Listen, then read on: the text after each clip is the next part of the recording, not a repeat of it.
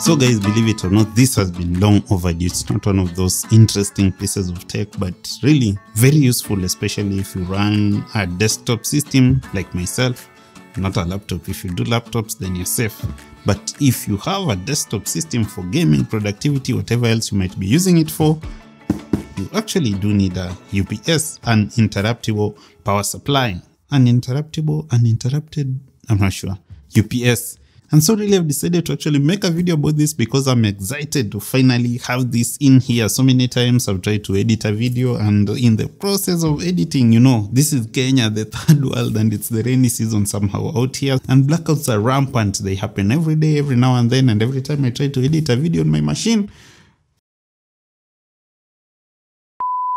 suddenly there's no power and I lose my progress. It gets me so mad. And so what do we have here? This is a unit by APC. APC is a brand from Schneider Electric, or so it says, somewhere in the US. APC comes quite highly recommended. You know, there's so many brands in the market from China, from elsewhere. Some of them, the quality is ish, but APC is what you want to go for.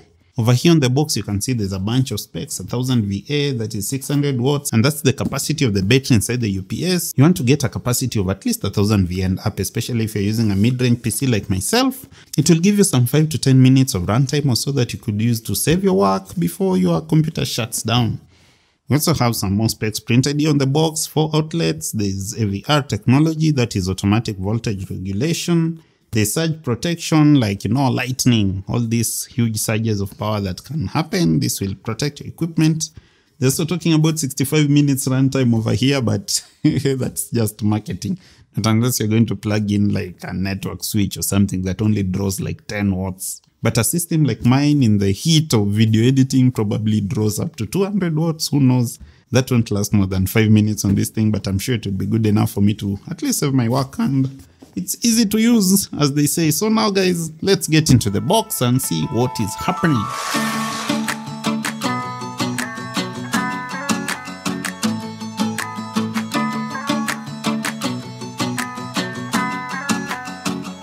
So yeah, first in the box you get this power cable, UK style. That's very nice for us. Get this plastic off, and yeah.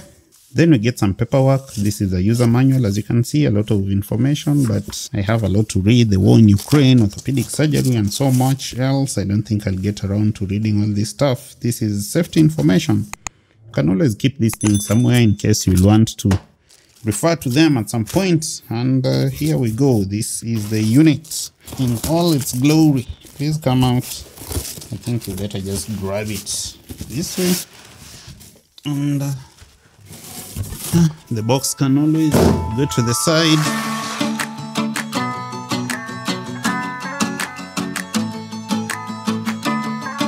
And the unit is right over here. I kind of like the looks on it. I prefer the form factor that we get with this APC Easy UPS unit than the rest of the UPSs we have on the market. This just looks like a power strip. You just plug in your existing plugs over here, 4 of them. All of these have battery backup and they are surge protected. Very simple to use, unlike the rest that we have on the market that have some strange type of connection somewhere on the side here. But this unit basically just has the power in over here, and the rest of your stuff goes over here. Then right over here is the power button. I don't know how much battery capacity we have in over here, but we will still plug it in.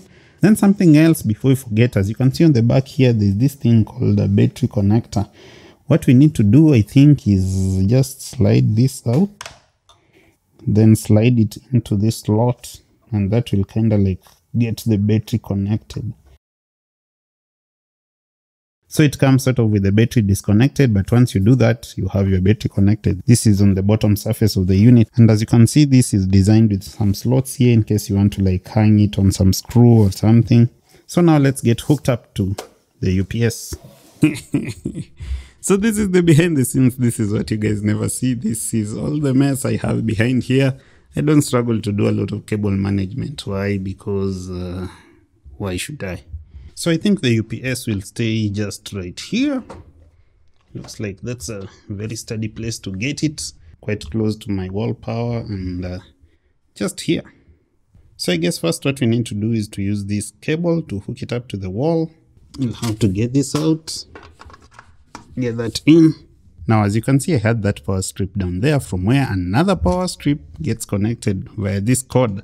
But then the best practice would be to now connect the electronics directly to the UPS. So now let's migrate all the plugs from somewhere here to right there.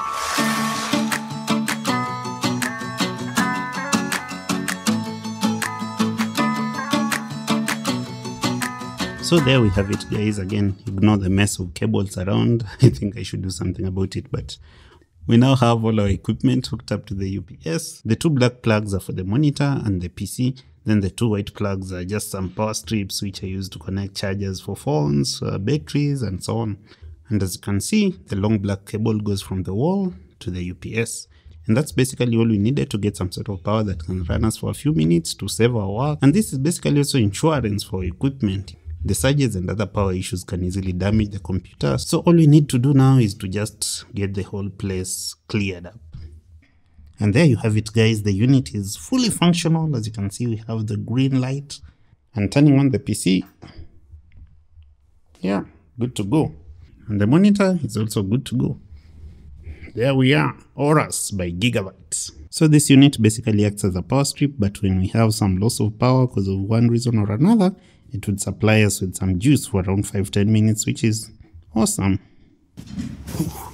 So now everything, including my quick and simple cable management, is done, and for just about 10,000 Kenyan shillings, maybe 70, 80 US dollars, you get yourself a UPS. I can't emphasize this too much. If you do a desktop computer, I know in all those build guides we've done, including on this channel, I've made a video about how I built my own PC. But we often skip over what you guys actually do need quite a bit, and that's a UPS. So if you'd like to get yourself one of these units, there's links down in the description below. Thank you guys for using them.